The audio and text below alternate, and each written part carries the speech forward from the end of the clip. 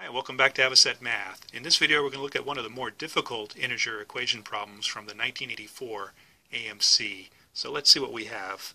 We want to find the number of triples A, B, C of positive integers which satisfy the simultaneous equation shown.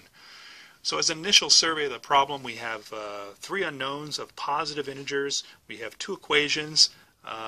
We do have some opportunities to create some factor groups. The B could be pulled out in this expression.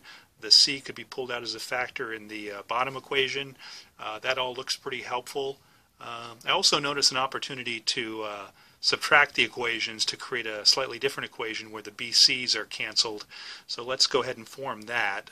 The top equation minus the bottom equation would give you AB minus AC is equal to 44 minus 23, which is 21. Now each of these three equations now can have a factor group decomposition. So let's go ahead and do that. Let's take this equation at the bottom here, pull it over. Let's pull out the C term, and that gives us C times A plus B is equal to 23. This equation here, we can pull out the B and gives us B times A plus C is equal to 44. And this auxiliary equation that we formed can be factored for the A term to give us A times B minus C is equal to 21. Now at this point we have basically three somewhat equivalent equations that are a factor pair on the left and some number on the right. And we can apply the factor comparison methods that we've seen in other videos at this point. So we have quite a few to choose from, and then the question is, well, which one should we do first? So we notice that the number of factor combinations that we need to consider on the right has a lot to do with the number that appears on the right. So in the case of a prime number, we only have two possible factor combinations that we need to consider. 21 is 7 times 3, so it actually has 4 combinations that we need to consider. 3 times 7, 7 times 3. This one actually has even more. 44 is 2 squared times 11. That would have additional factor combinations that need to be considered. And the right factor combination has a slight wrinkle in it, in that it actually has a negative sign. So for B less than C, this term might be negative, and we might have to consider positive and negative combinations on the factors on the right. So that's a complicating factor that we may want to avoid as a first cut at this. So the equation on the left is definitely the first one that you'd want to look at for those reasons. And we notice that there's only two ways that we can line up these factors. Either C is equal to 1, A plus B is equal to 23, or the reverse, C is equal to 23, A plus B is equal to 1. And this is where the positive integer comes in really handy, because not only is A plus B positive, but because A and B individually are positive, we know that A plus B has to be 2 or larger. And so from that we see that the only possible assignment is for C to take on the value of 1 and A plus B to take on the value of 23.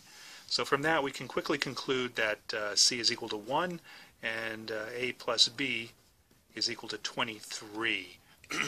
So from that we can take the C value of 1 that we've determined and go ahead and plug it into the other two equations, and from that we find that the second equation can be written as B times A plus 1 is equal to 44, and A times B minus 1 is equal to 21. Now at this point we still have another choice. We could either tackle the second equation here or the third equation. Despite this negative sign, I still think the third equation is actually easier because we have fewer factor combinations to contend with. Since B is 1 or greater, we know that this factor basically has to be positive. It could be 0, but 0 is not a sensible solution. So in this case we just have to go down the 4 cases and see what values of A and B would be derived from these different factor combinations. So in the case of 1 and 21, A would equal 1, B would equal 22. For the case of 21 and 1, we find that A would equal to 21 and B would equal to 2. 3, 7, A 3, B 8, 3, 7, 3, that would 7, 4. And now we need to check these equation solutions with the third equation, just to make sure that what we're doing here is consistent with all three equations. So if we plug a equal 1 into here, we have 2 times 22, so that's 44. That's a valid solution. 21 and 2, 21 plus 1 is 22. B times 2 is 44. That's a valid solution. A is equal to 3 would give 4 times b of 8. That's 32. That's not a valid solution. And likewise, a is 7. That's 8. B is 4 times 4, 32. That's not a valid solution. So we find that the only possible solutions that are consistent with all three equations are A, B, C is equal to 1, 22, and then C is always equal to 1. And then the second solution is A is equal to 21, B is equal to 2, and C is equal to 1. So that's 2 solutions in total, and that's choice C, 2.